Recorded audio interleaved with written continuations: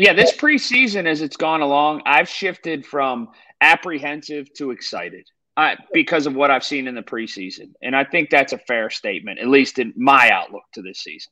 I think it's a fair statement. I think that, it would be a lot of things would have to go bad for me to feel that I'm not excited any longer. I think that what the Steelers have shown us, don't count them out no matter what. I don't care if they lose the first 2 games. Don't count them out.